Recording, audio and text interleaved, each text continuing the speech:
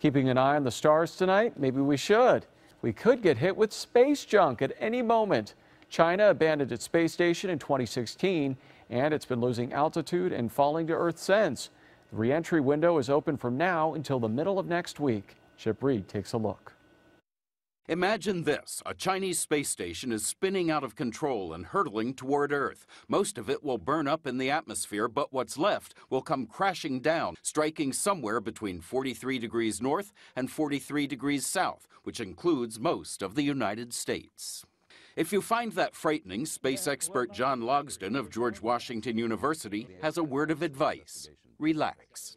So the chances of a piece of this thing hitting somebody on Earth are pretty slim. Very slim. Very slim. Not zero.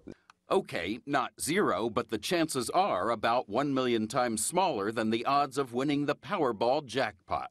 So really, relax. China launched the Tiangong space station in 2011. Tiangong means heavenly palace, but it's really just one of more than 500,000 pieces of space junk orbiting the Earth. It sounds like kind of a flying RV. About that, like a Winnebago in space. And as we all learned as children, what goes up must come down. It gradually slows down over time and slows down till eventually it's not going fast enough to stay in orbit. If the Tiangong space station sounds familiar, you probably saw Gravity with Sandra Bullock. I'm about to undock from Tiangong. Exactly when the real Tiangong will hit the Earth is still up in the air.